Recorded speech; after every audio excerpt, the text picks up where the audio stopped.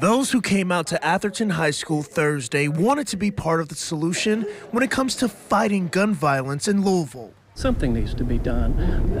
We don't want to take everybody's gun. That's not really the purpose of this.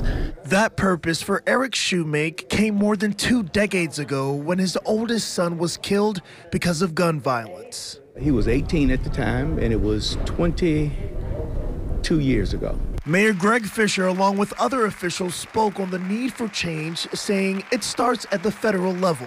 And while sometimes gun legislation opponents, for some reason, don't want to admit this, there are ways to make our country safer and still respect the rights of law-abiding gun owners. Congressman John Yarmouth and Mike Thompson fielded questions from the dozens who filled the seats, from the likelihood of passing stricter gun laws to universal background checks when purchasing a gun. I think it's a worthy cause.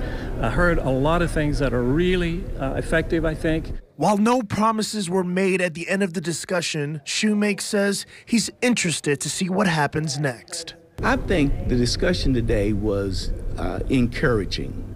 I don't know that it gave any definite steps of how we make change or approach change. Shaquille Lord, WLKY News. Mayor